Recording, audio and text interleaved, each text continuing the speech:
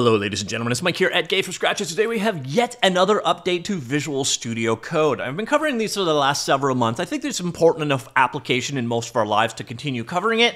But the thing is, this update, the October update, it sucks. It absolutely and utterly sucks. Now, there's nothing wrong with Visual Studio Code. There's nothing specifically wrong with this update. But let me go ahead and explain why it sucks. So let's go ahead. Want to go ahead and grab it. Go to Help. Go ahead and check for an update. You'll notice I already have it. So you can go ahead and restart and install said update.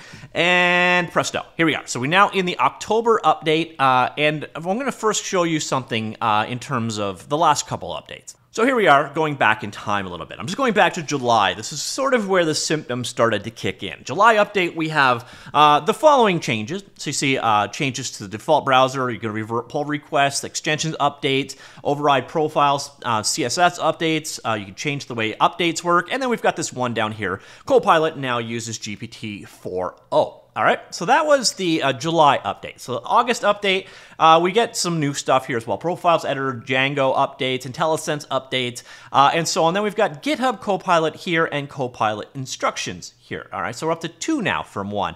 And then we move on into September. September, we've got Find and Explore, Source Code Graph, Python improvements or testing improvements, ESM migration, which is very nice. So the underlying system changed, so the new modular system made the whole thing faster.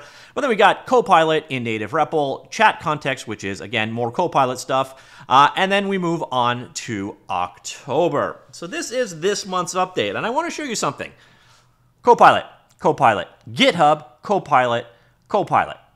Yeah, so all of the updates this month, everything they're pushing is either for their GitHub integration, which is fine, by the way, or Copilot. Now, I'm actually of the attitude that Copilot shouldn't even be part of Visual Studio Code. It is a plugin that should be implemented and updated on its own, and Visual Studio Code should get its own updates. And then, you know, if you want to have Copilot, you can get Copilot. But the entire selling point of Visual Studio Code is that it is a modular, extensible, lightweight, lightish weight editor. And this Copilot stuff, it's getting more and more entwined. But when you see this update and it's all frickin' Copilot, that's disgusting. I'm really getting sick of this. So the October 2024 update is the biggest fail yet, in my humble opinion. And I don't have anything against Copilot, to be honest. I think it's perfectly functional. I don't use it myself, but I have used it, and I can understand why other people would choose to. It's just that Microsoft seemed to be turning Visual Studio Code in here.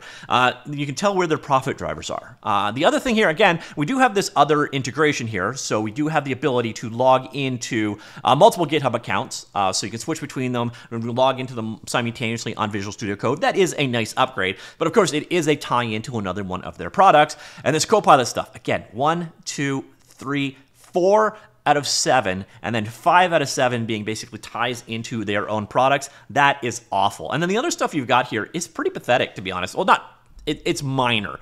So you've got doc strings with pylons, so you can generate docstring templates for classes or methods, and preview setting indicators, so view experimental settings in the settings editor. Those are it. I do like this one. It basically, you can have things flagged. Let's go on down to the description of that. I'm going to skip over all the Copilot crap because, again, I don't think it should be part of this. Let me know what you think on that one. Do you think Copilot should be its own product with its own updates, or do you think it should be tightly integrated and taking over like what we are seeing here?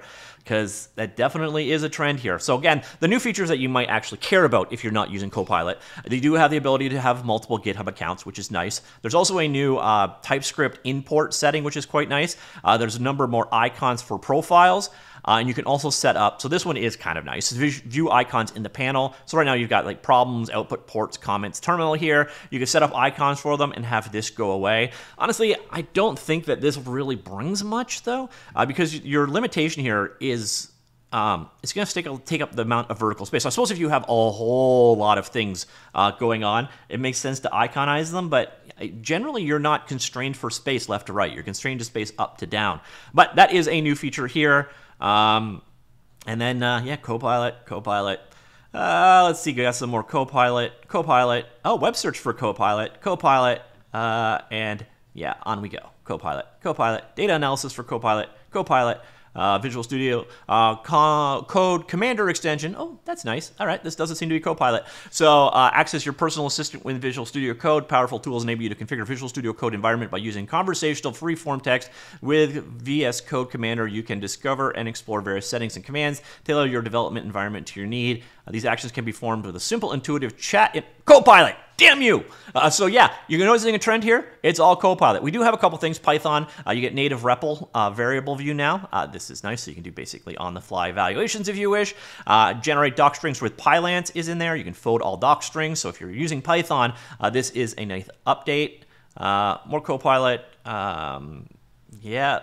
Even the extension stuff is Copilot. And we get into the preview features. Here is a nice one. So update imports on paste for JavaScript and TypeScript. So you paste something in and it will automatically bring in the appropriate inputs. And that's it. That is the update. It is BS. It is basically some new icons, some Python changes, the experimental feature there, and the ability to log into multiple GitHub accounts. And then everything else is Copilot. Visual Studio Code, please stop going down this road. I don't know. Maybe you guys don't care. Maybe you think that, I guess if you're using Copilot 100% with your project, it's all one thing to you. But I think that probably the majority of people using Visual Studio Code aren't using Copilot and would probably like to have it treated as a plugin, just like everything else should be. So the whole lightweight, svelte, modular design of Visual Studio Code is being compromised, in my humble opinion. And that's why, in my humble opinion, the October 2024 update sucks. So hopefully, November, we get back to, stuff for all developers and not just Microsoft trying to make money off Copilot. But let me know what you think of this update. Are you as annoyed as I am, or is this just me overreacting? It's perfectly possible. Let me know in the comments down below, and I will talk to you all later. And hopefully, November's update is much nicer. All right, that's it. Goodbye.